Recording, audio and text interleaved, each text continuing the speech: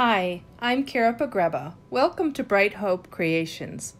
Choosing Copic markers can be daunting, both when buying them, but also when using them. So I'm often asked how I choose my colors, and I wanted to share my methods in the hope that you will find this helpful. So these would be my top 50. This is the way I carry my markers around. I use a picnic utensil carrier, so the plates go on one side and the utensils on the other, and this is the one I used for years, but I have a little bigger one now. But I still use this when I have a certain project. I put the markers I want in here and also the project. I like to carry my markers from room to room or take them to a friend's house or, on the go. So that's why I keep them in something with a good handle I can move around. If I was to start over and if I had to choose 50 markers to start, these are the top Copics I would choose. And it's tough because, of course, they're all great, but here's the ones if I only could choose 50. So I would start with the earth tones, and that's how I originally started because I used them for skin tones. And I know that there's other markers out there. I used cheaper ones, but I really wanted good skin. I thought I could paper piece clothes or whatever, watercolor flowers, but for skin, I thought I would like to do those with Copic. So that's how I started. And the E000 and 00 are ones I would definitely get because I am pasty white. My family's pasty white. So if I'm going to send them a card that has one of us on there, we're pasty white people. So that's why I would go with those. But also then the E20 family, it's a great blending family, and it can also blend, as you saw, the E21 I put over with the 00, and it can blend in with my skin tones. But this is what I would also use for fur, hair, things like that. That's why I would find these to be the first ones I would want.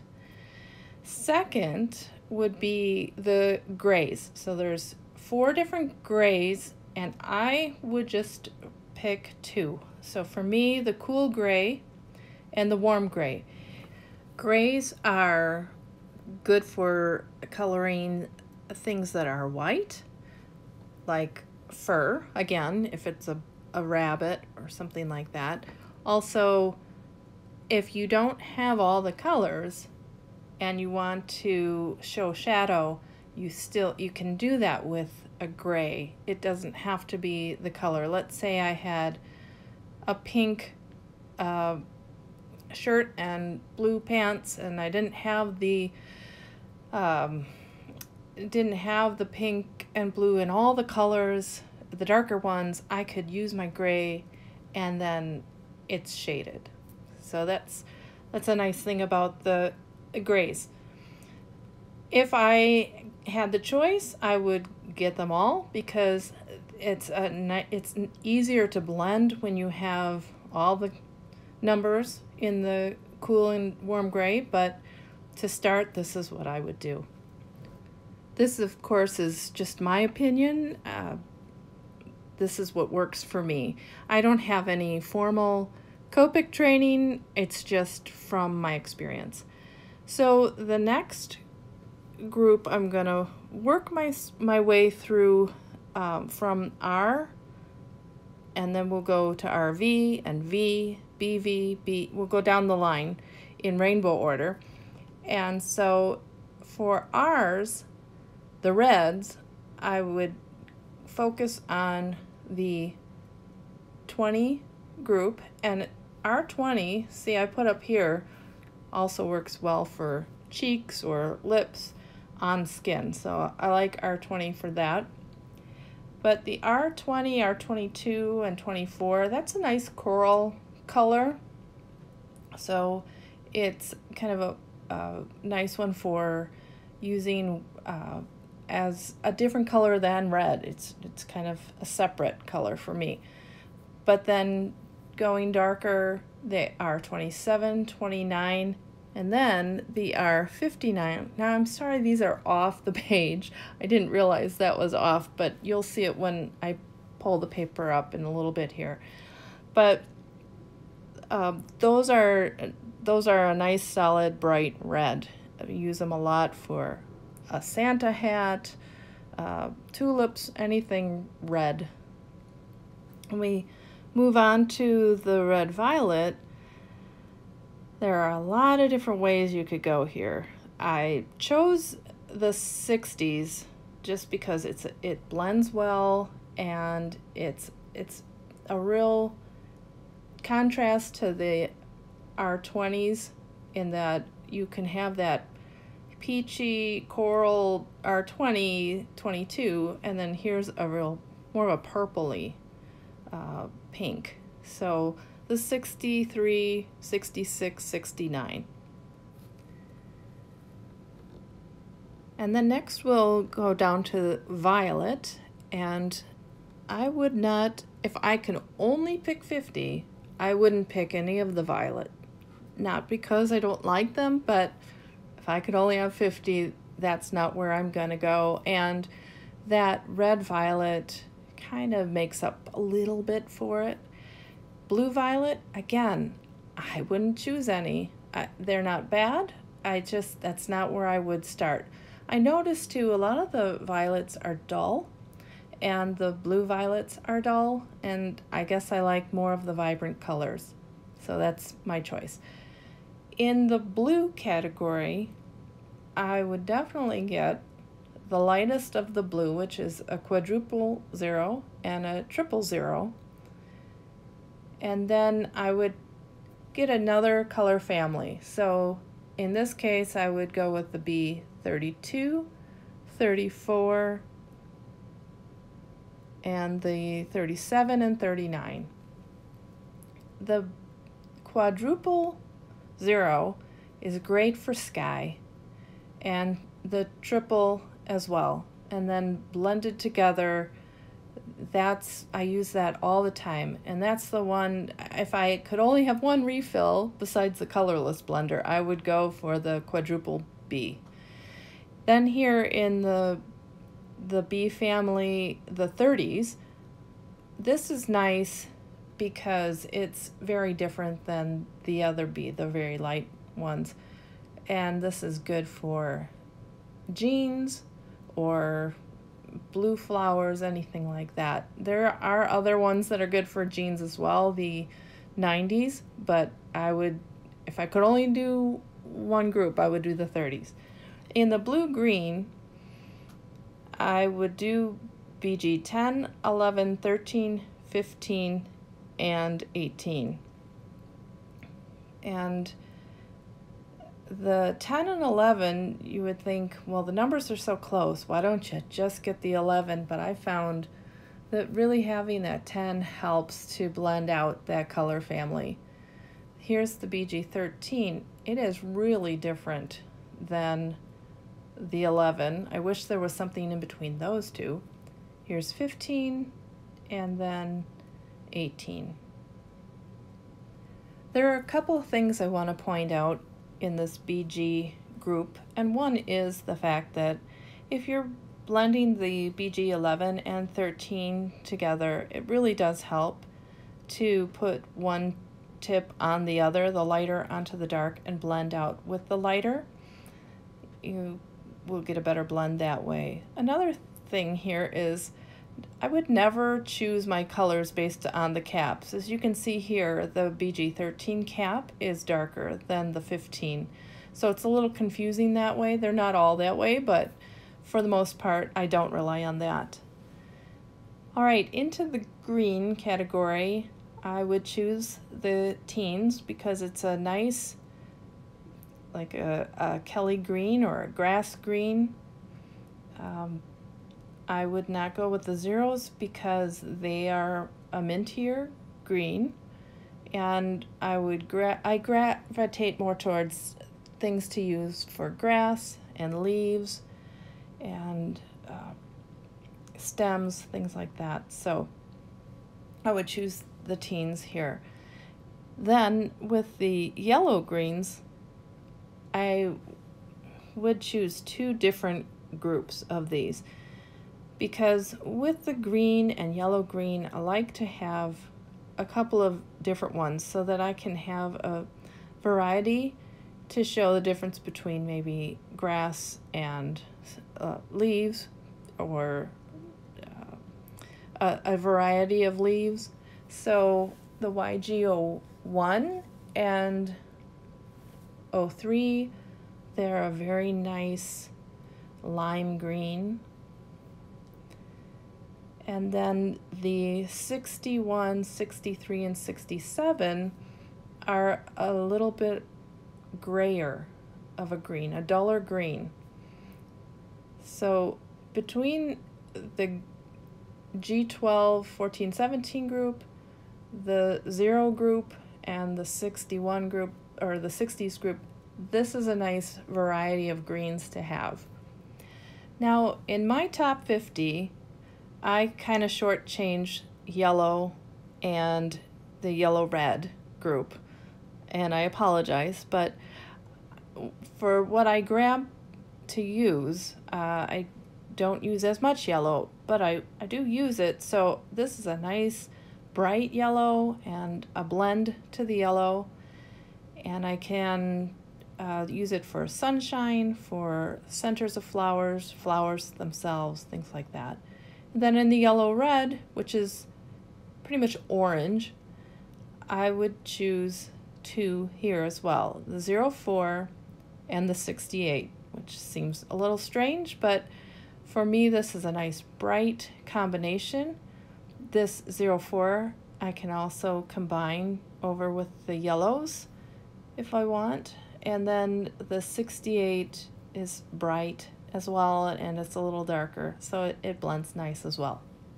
Last but not least is the colorless blender, and that's 0 in Copics, and that is an important marker for erasing lines. Really, it pushes the ink, so if you go outside the lines, that helps push it back in, and it also, I like it for different techniques.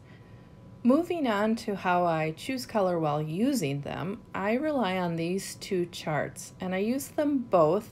This is the hex chart from Sandy Alnach. I'll put a link below of how you can purchase that from her site.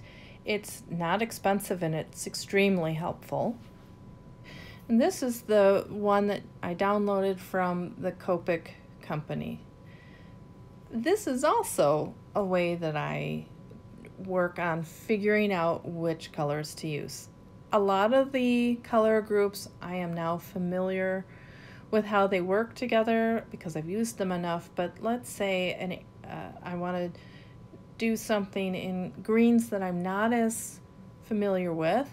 I will color my own swatch of what I have and then see how they blend, see how they look together. This way, I know what I'm going to use based on what I have. Not looking at a chart, especially before I had a lot of Copics. A chart showed more white space, and so I didn't really see the color as well. But as you can see here, I'm in the YG0 family, and they show the same, but without the lines in between, I get a better idea of what they're going to look like. And with the other blends on my color swatch, I can see them better together. Now on Sandy's chart too, you can see how they go together, but if you have a lot of white hexes, then you're not looking at what you actually have. Here I'm coming back in and I want to see if that family, the zeros, blend well together. This is a funny family because the top of the family, the 6 and the 9, are a greener color, whereas the 3 and the 5 are a little more yellow. So it's a different family, but it has its place, and I use them typically separately more than together. But this, especially when you're starting out, to make your own swatches really shows you what you have, and you'll use them more than looking at a chart that's mostly blank. It's harder to decide what to use or how to use it. So this shows you how your Copics work together. And one thing that I tell people is when they're saying, well, what should I get next? Look at what you have and go next to that on the color chart. So I had YG00 for a long time, and I had YG03, but I didn't have 01. So that made a big difference once I filled in that gap. And that's another way those charts help, because you see what you're missing. But when you're coloring, it's nice to see what you have for what you're going to color with. And here I'm just showing how these are more yellow rather than the green at the top. Now, a nice use for this chart is if I'm choosing my colors based on a paper that I want to use for my card, I can put it up to the color chart and I could say, well, this one looks the best to me. The top ones are a little too bright, the bottom ones are maybe too brown or orange or whatever, but this is my group, so that's kind of how I would choose that. Another thing here is then you can kind of see, well, is there anything else that works well with this? And there are some browns in this paper, so I might look over at the brown tones and say, oh, well, the 20s, the E20s look good with this brown. But if I look overall at the papers that I'm going to use, so if I use this paper along with it, well, I think maybe the 70s would work better. It's more of a taupe color, or the 40s, because they're a little grayer. So it's just a nice way to look at your paper, look at the chart, and see what you have that will work the best without having to put down every color next to it, color everything.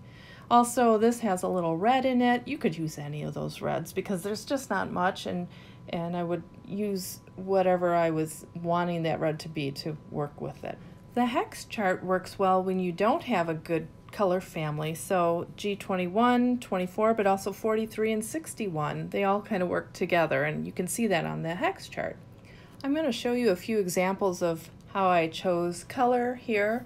I chose color on this one based on the color of the pattern paper, but also I wanted her shirt to be a little brighter green. Here the colors are straight off the colors I have on the cardstock and the pattern paper.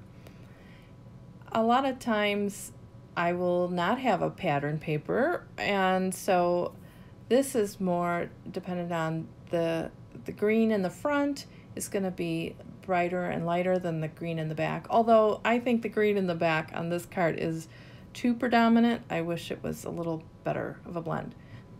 This is an entirely orange image, but there are so many colors in here. There's reds and yellows. There's about 4 different types of browns, maybe 5 different browns. On this card, the main thing I wanted to show you was, see that green frog? He needs to pop out or be shown in front of green trees and near green grass. So the choice is to go yellow-green with him and go grayer with the ones in behind him. Sometimes I take what I know, like red apples and orange pumpkins, get all that colored first, and then I can come back and decide what clothing colors are going to be based on what I already know I have. On here, I think this was colored first and then the choice of the paper came, but it was an easy one. This was obviously dictated by the color of the paper. and it's shown in the color blending with the ink, but also on the clothes of the kids to get those colors to match and pop when there's mostly faces. So that's how I choose my Copic colors. I hope you found this video helpful, and if you have any questions, please leave them in the comments below. And if you liked this video, please give it a thumbs up and subscribe to my channel. Thanks and have a great day.